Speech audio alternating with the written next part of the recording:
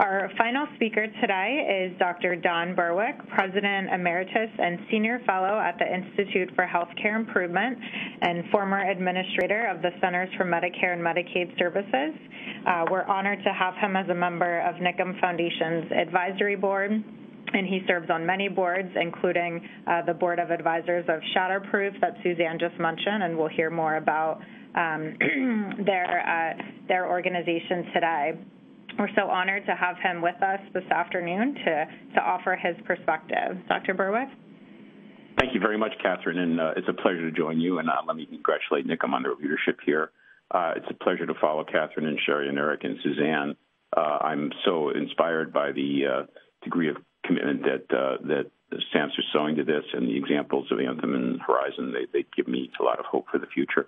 I want to take just a few minutes to acquaint the people that are listening with two other opportunities to get involved with national efforts that I happen to know about or be involved with, to add further more arrows to your quiver if you want to get involved with fighting this terrible problem. The need is clear. You've seen the data.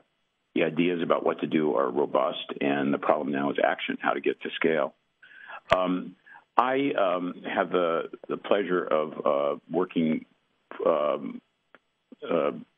part of my time with the Institute for Healthcare Improvement, the organization I founded and used to lead.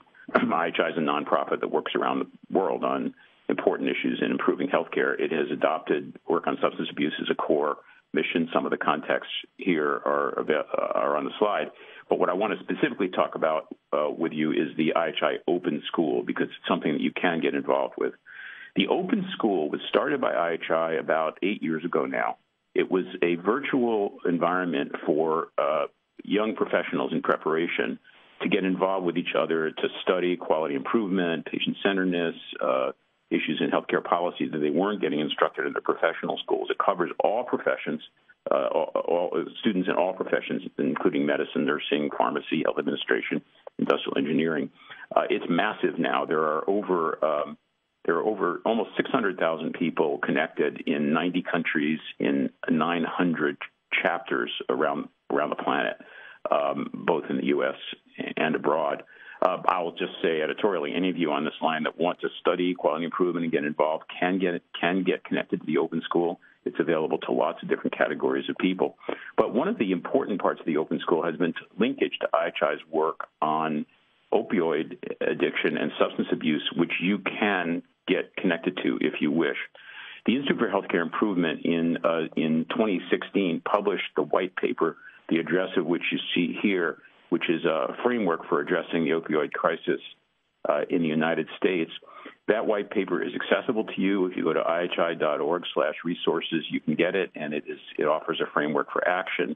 This is also available in a digested form in a health affairs blog that appeared in June of 2016, which basically summarizes the IHI framework. It's not dissimilar at all from what you've heard from Catherine and Sherry and Eric and Suzanne. We're all working from the same scientific deck of cards. This is the so-called driver diagram that comes from that white paper. A driver diagram in IHI speak, it's kind of it's a model of action, or a logic chain, which moves from the left side here with the goal of addressing the opioid crisis in the community through fundamental lines of action, which you've heard the other speakers speak about, to a list of areas of intervention, change processes that one can engage in to tackle the goal, the big goal. This provides an action framework for anything IHI does, including tackling the opioid epidemic. What's happened, and it's very recent in the past month, is that the IHI Open School overall has adopted a campaign on substance abuse as its primary activity over the next 2 years. In addition to the education work that the IHI Open School is doing with over 500,000 young professionals, it's going to reach out through its chapters to work on substance abuse communities all over the world, but also, of course, primarily here in the United States. I'm, on behalf of the Open School, issuing an invitation to anyone on the phone. If you want to get some young people, young professionals involved in your work on the opioid epidemic, you can do it. There's a chapter map available on the website of the Open School, which will allow you to locate an Open School chapter near you.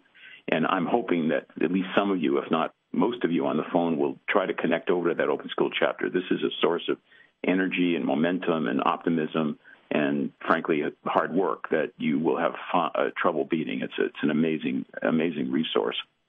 An open school chapter is geographically located. It'll be in a city, and there'll be young professionals who've assembled in the chapter, and they have to be from at least 3 different professional schools. You'll find medicine, nursing, and pharmacy, or nursing, pharmacy, and industrial engineering. So it's automatically a multidisciplinary effort. So the first invitation to you and my ask of you for action is connect to your open school chapter locally if you want to get in, if you are involved in fighting the substance abuse epidemic, or if you want to get engaged with a group of young people that are doing that. It's really exciting work. I met with about 50 of these people last week here at IHI as they made their plans for the next steps they're going to take in launching what's going to be an international campaign on substance abuse. You've already heard about Shatterproof and Suzanne's comments, and I want to say a couple words about this before I stop. Shatterproof is the brainchild of founder Gary Mendel. Gary is a highly respected executive in the American commercial scene. He led, I think, the largest hotel company in the country. Sadly, Gary's son, Brian, became addicted to marijuana, and over a tragic period of his life, by his mid-20s, he had become severely addicted and eventually took his own life. Gary decided to leave his work as a commercial entrepreneur and start a nonprofit organization, Shatterproof, whose mission is to end substance abuse in the country. I have the privilege of serving on the board of advisors to Shatterproof, and I'll tell you a little more about their work. But this is a second invitation. In addition to the IHI Open School, you have an opportunity to get involved with Shatterproof, and I hope many of you will. It's responding to the gravity of the epidemic that you heard from Catherine Power and others. The burden is enormous, and in particular, Gary's targeting the lack of availability of evidence-based treatment to victims of substance abuse in so many parts of the country. The work of Shatterproof is enormous, and I urge you to go to their website so you can learn more about everything they're doing.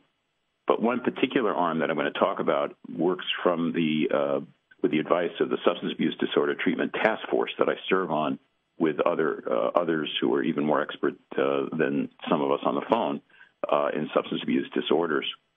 The concept was to use that task force to guide Shatterproof toward evidence-based planning for accessible treatment to every American who has a substance abuse disorder. Through the past 2 years, Shatterproof has gone through a very disciplined effort to understand and summarize evidence-based treatment, the evidence behind evidence-based treatment addiction, and to develop what Suzanne referred to as national principles of care. Drawing from the evidence base, Shatterproof has identified 8 areas of action listed on this slide, which represent the activities that Shatterproof are going to be engaging in to bring the science of substance abuse care into widespread practice around the country. Now, it has a whole strategic plan laid out now with many elements, which I won't recite to you on the phone. There are 2 that I want to call your attention to in particular. The first is focusing on the engagement of providers and payers in the action plan to work on those principles of care. For those of you who are payers on the phone, you've already heard from Suzanne that a number of payers, it's now up to 16 or more, have signed on to the Shatterproof evidence-based principles and say they're committing to moving their payer-based activities to support the widespread deployment of the evidence-based practices that we've been hearing about on this phone call. The payers are committing to identify, promote, and reward care that aligns with those principles, to work with the task force to monitor the implementation strategies, and then to develop a learning community so that other organizations can learn about how to use their leverage to improve access to high-quality care. The payers have signed on. It's received widespread attention. Horizon is one of them, and I'm very grateful to Horizon for their willingness to step up. I don't see why any payer in the country would not sign on to the Shatterproof principles and constitute a payer learning community to bring these principles into action as fast as they possibly can. So the first domain of action of the 5 that I listed is payer activation. The second is a rating scheme, which is now being developed so that there can be public and professional understanding of the degree of quality of care being offered by the treatment programs that the payers are covering. We heard from Sherry, Eric, and Suzanne about how difficult it is to make sure that the treatment provided is of high quality. Right now, Shatterproof is already working on a rating system that will, if it's successfully carried out, and I think it will be, allow public assessment of the degree of adherence of treatment programs to the best known science to inform consumers so they can select where they're treated, to inform providers so they can learn from each other about how better to adopt the evidence-based treatments, payers to connect their payment mechanisms to incentives for high-quality care, and to governments, licensors, and others who want to identify and certify high-quality care.